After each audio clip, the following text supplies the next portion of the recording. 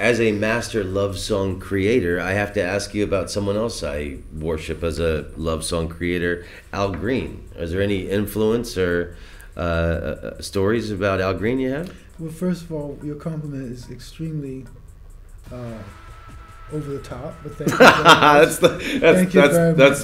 Flattery is my specialty. I really appreciate it.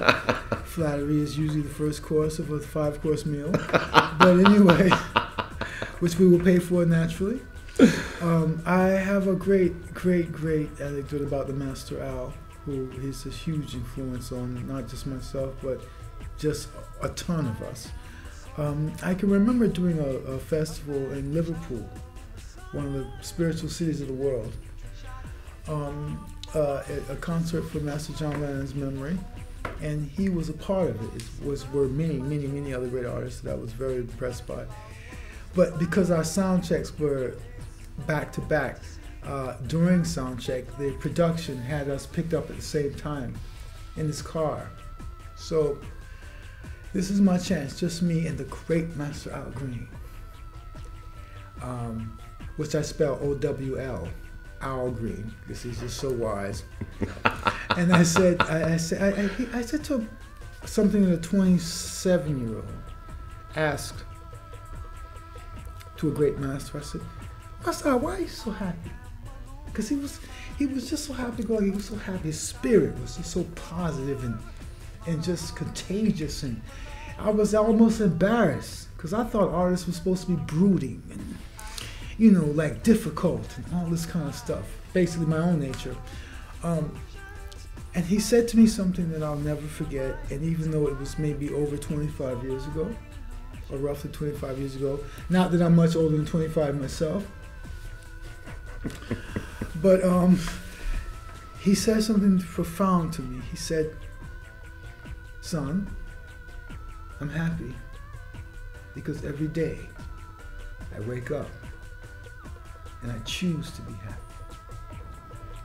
Whoa. I was like blown away. Wait. Rewind. What? Excuse me? What did you just say? I said, son, I'm happy because every day I wake up and I make a decision that I will be happy today. And I thought, wait, huh? You can choose to be happy? You can choose happiness? And I was stunned, even though I thought, of course, as a 27, 26-year-old man at the time, that I knew everything. I still don't deny that I knew everything, but I was just wrong about it.